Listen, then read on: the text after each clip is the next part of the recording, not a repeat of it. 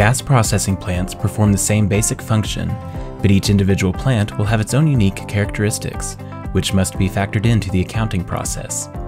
Historic challenges to this accounting include black box calculations, poor data transparency, software limitations, and lack of experienced personnel.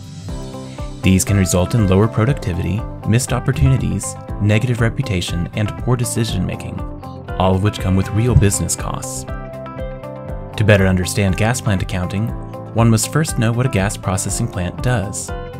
Processing plants take oil and gas from producers and remove the natural gas liquids.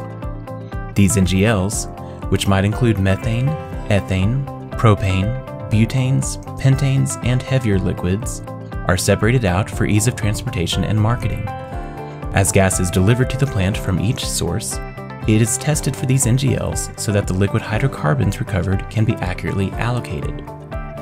Additionally, some components of the gas stream can be consumed or lost during the processing, and these losses must also be accounted for. There are many types of gas processing plants and means of extraction, all of which have specific accounting obligations. Accounting for the activity of gas plants is a highly specialized skill set within oil and gas accounting. It requires an understanding of the flow of natural gas through the plant, contractual agreements with the producers, product pricing, and related gas plant expenses to revenue, each with their own complex allocations and calculations.